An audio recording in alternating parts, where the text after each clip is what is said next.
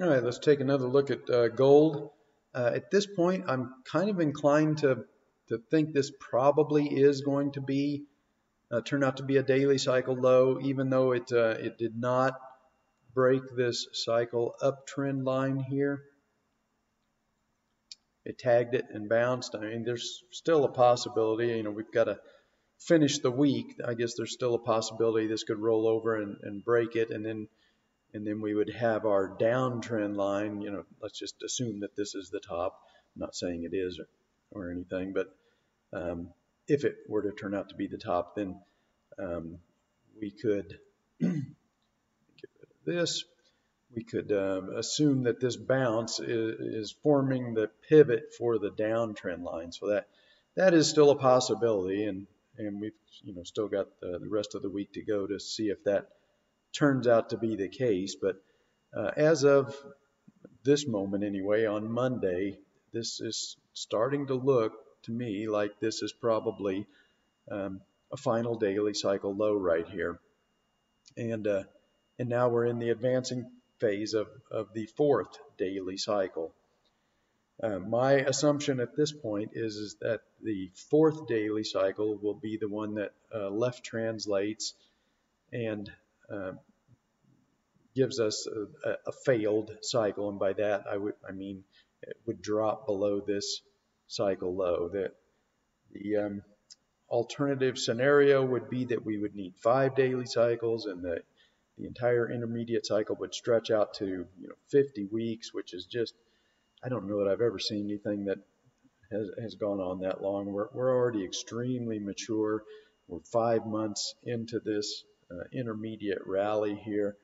So I think I've got to assume that we're probably starting the fourth daily cycle, and this fourth daily cycle is probably going to left translate and roll over, and then move down and give us our next intermediate cycle low, probably in October. If this is the final daily cycle low, then we're what is it, 4 days? So we'd be on day 3 of this new daily cycle. It should probably top somewhere around day 5 to day 10, and then start the declining phase of the intermediate or of the daily cycle that should break below this low here. And like I said, I think if the T1 pattern is correct, we've at least got to come back down and test this 1750 to 1800 level before the intermediate cycle low would be complete. So that's the way it's looking to me at the moment anyway. We've still got the rest of the week to go, so everything could change again tomorrow if this were to sell off viciously tomorrow. But as of right now, this looks to me like we're on day 3 of a new daily cycle. We're just not going to break that daily cycle uptrend line, and sometime between, like I said, between probably around day 8 to day 10 would be when I would expect a top, and then we roll over and start moving down into that intermediate cycle low.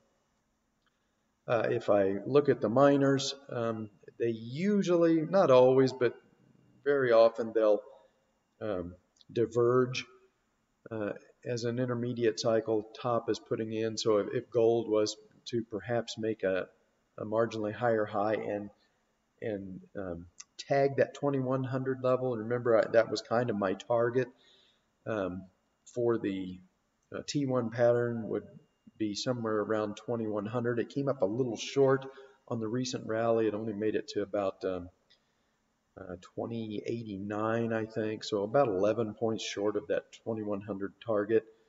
So it's possible that gold could come up and get a little closer to that T1 target around 2100, or maybe a little bit above, and then that's where we get our top. And if GDX is diverging, maybe has not made a higher high, that would be a warning sign. Another warning sign is the volume in the inverse funds. Let me convert this chart.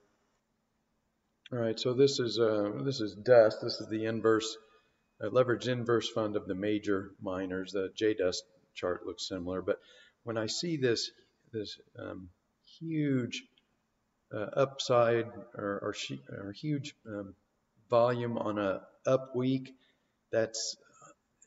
it doesn't always mark the exact bottom, although many times it does. But it usually marks a point at which smart money is starting to get positioned for a top in the metals and a bottom in these inverse funds, and they're starting to hedge heavily in the inverse funds to protect their long positions or just to profit from the downside.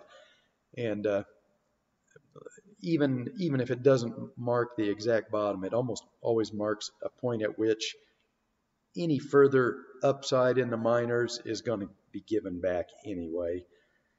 So, another warning sign here that the, if we are starting the fourth daily cycle, that it's probably going to left translate by day 8 or 10, and then start moving down into the intermediate cycle low. So, this is not a spot where I would want to be buying long positions, unless of course you're just going to hold on to an old turkey position and just ride your positions all the way to what I think will probably be a bubble top here in the next year and a half or 2 years. If that's the case, then you can just ignore intermediate corrections. They're going to be temporary, and they will be recovered during the next intermediate cycle. So for those kind of people, it's not terribly important that they try and dodge an intermediate cycle low. But for traders that don't want to ride out those corrections, or if they're trying to use leverage, you don't want to use leverage and ride out an intermediate correction in leverage. If that is how you are trading, or you do trade with leverage, then I think you want to be aware of these warning signs, and at the very least, at least take down your leverage or place a tight stop on your trade. Certainly, let me go back to the gold. Certainly, any move below here would constitute a lower low, and that would be